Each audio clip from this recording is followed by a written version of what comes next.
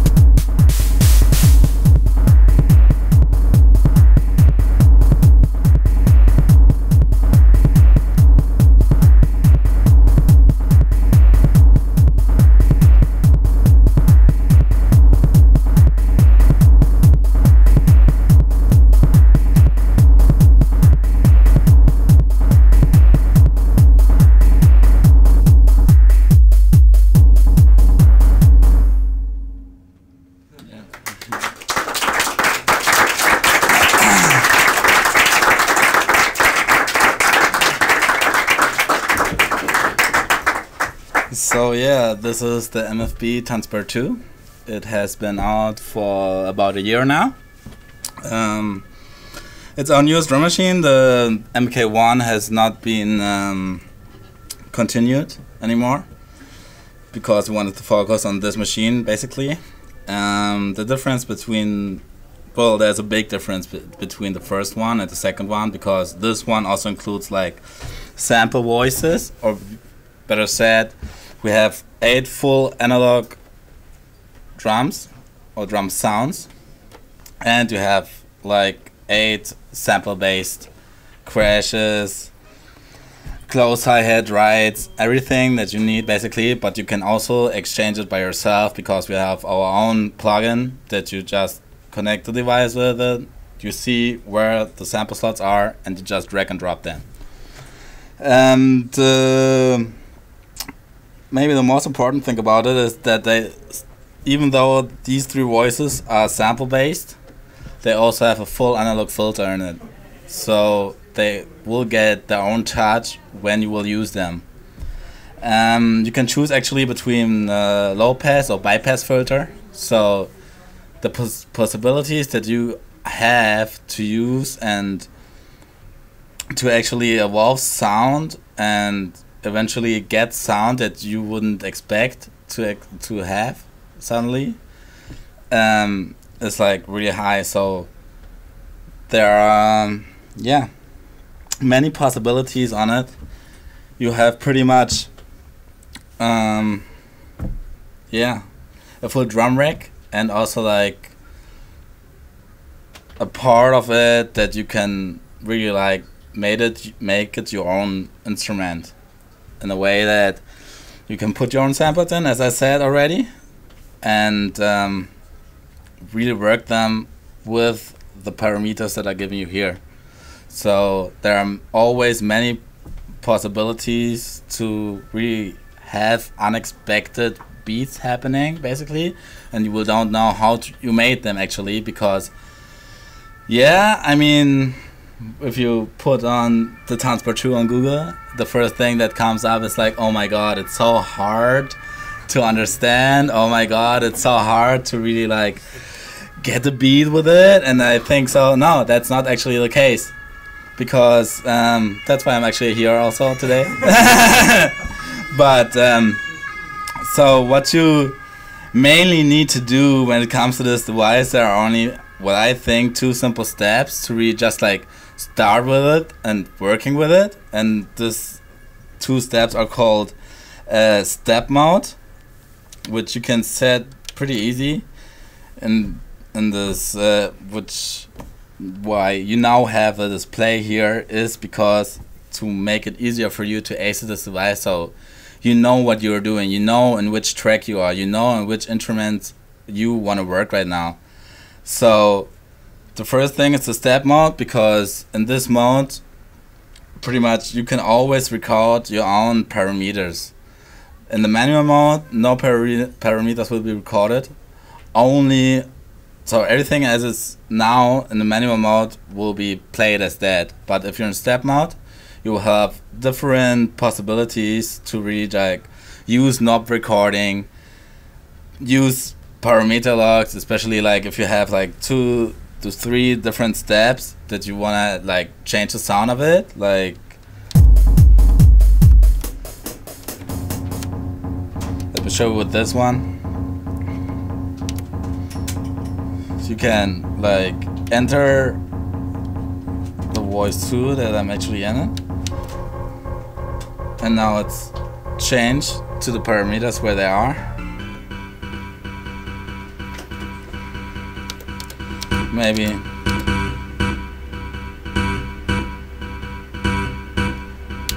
and then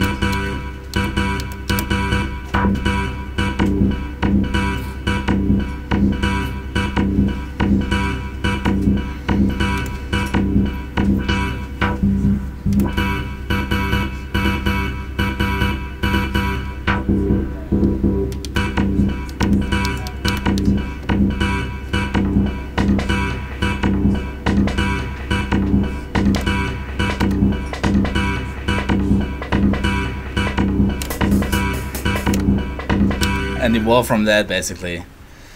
Yeah. So that are pretty much the easiest steps. Maybe what I wanted to tell is also like people don't get how to really like make it work like a 909 or 808, but like on the 909 it's called re-record mode. I think now we also called it here re-record mode. Before that it was raw record, and people were like kind of not really sure about what it really means, but it only means like if you have pretty much, if you start without anything, you would set the real record mode. Yes. Select it. And then I will delete this pattern.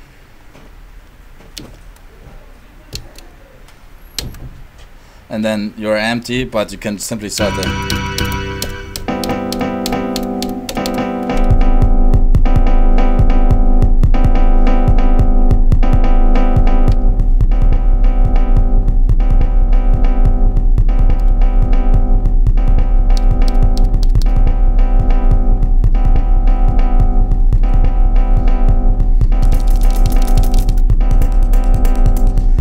Just like have like this impulsing workflow with it, that you're like pretty much just tapping in what you think you want to tap in, and then just let the drum machine do its work basically.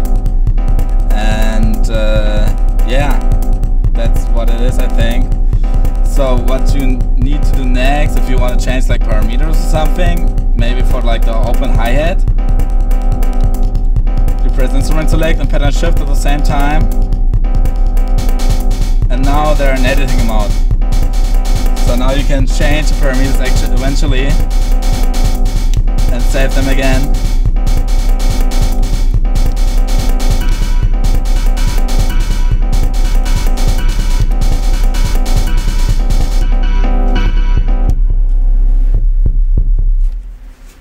Yeah, that's basically it. What I wanted to tell and to show you, because it's really not a hard machine to get.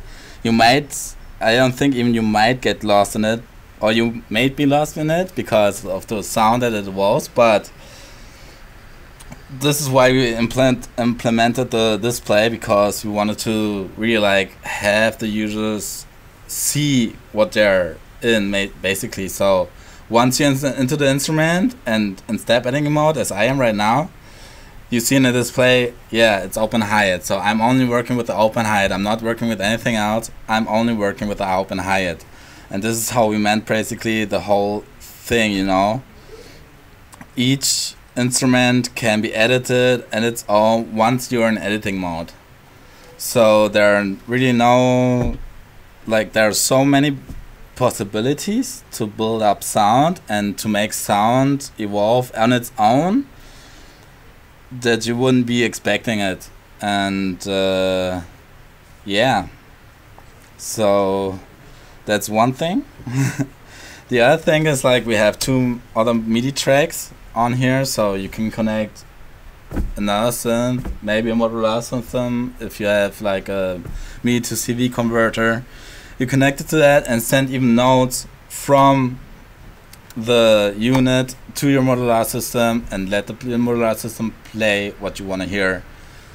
And that's also one special thing about it, because you now have also a synth. You didn't have a synth before that. You had them, but there were only like basic voices, because they only were meant to you while you were playing live to really like pre-listen what you were gonna play with your synth. So now we have your own synth in it, and the keys are made eventually like a real keyboard. So really like if you want to have high notes,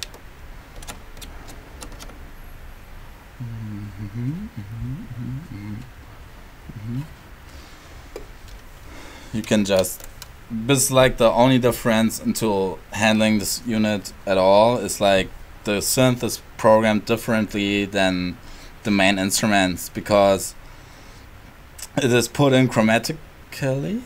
I think I said that right. And that's why we also put it as a keyboard, so you can pretty much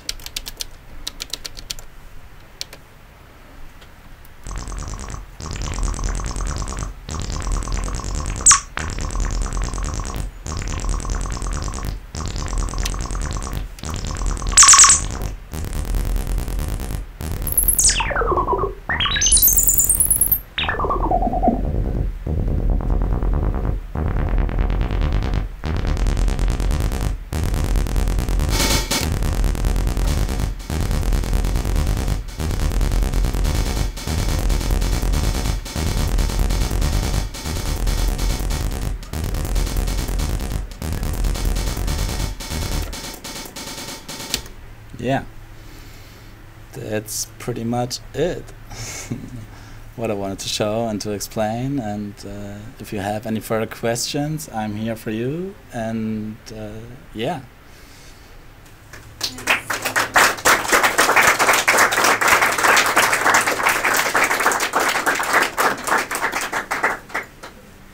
So, yes. I see you have MIDI input as well. Yes. So what can you control through this MIDI input? Yeah, we have MIDI. Yeah? We have MIDI CCs in it, so you can also connect it to your Ableton or whatever kind of DAW you're using. You can control it with it, and yeah, so you also can put like your keyboard in it if you just like a classical beat maker, basically. So you just connect it, and you can put your own beats without actually using the unit. Play the bass synthesizer maybe as well? Yes, you're also able to do that.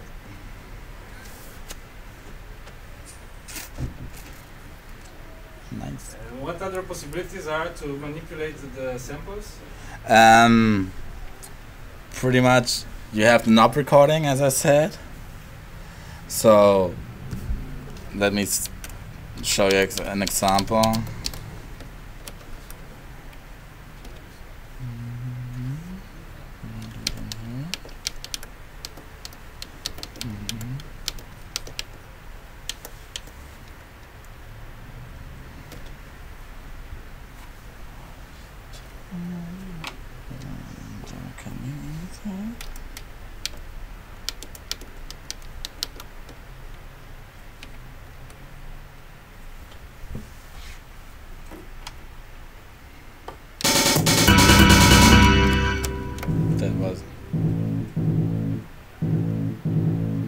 So you're now into editing mode, and what you can do is like press rec now.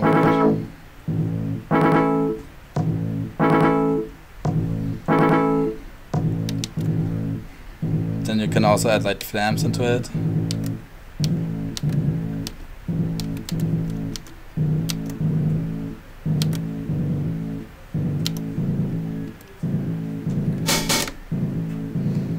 Or you can also add an LFO.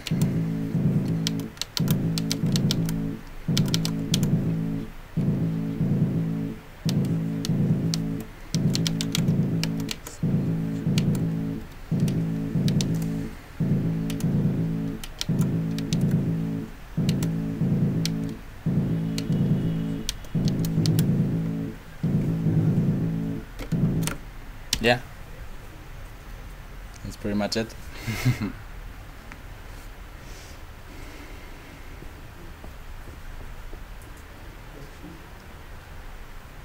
Yes. So when you're doing the switch between manual and step mode, Yes. can you do that on like a per track basis? So you have your automation going for everything else, but then switch to manual for one, so you can do like a sweep or something like that? So I have my pattern running.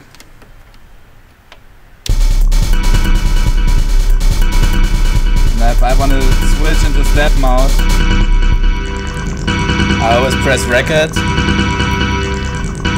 and the instrument I want to choose from. And now you see the steps that I've set before. Then I can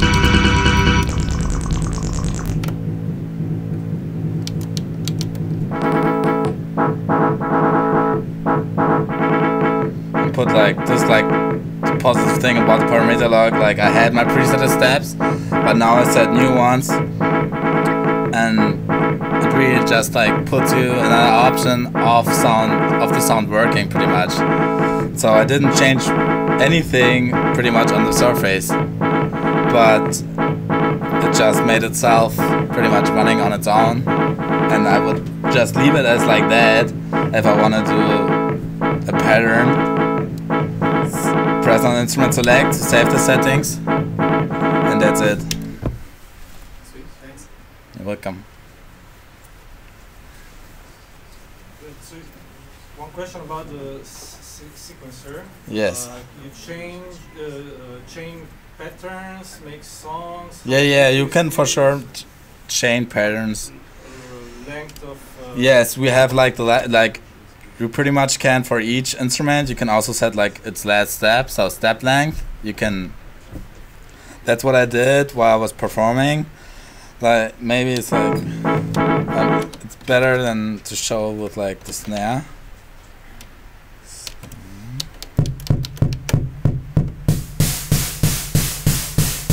And then I can just set select step, and now it's set already to 02 because I changed that, but I cannot.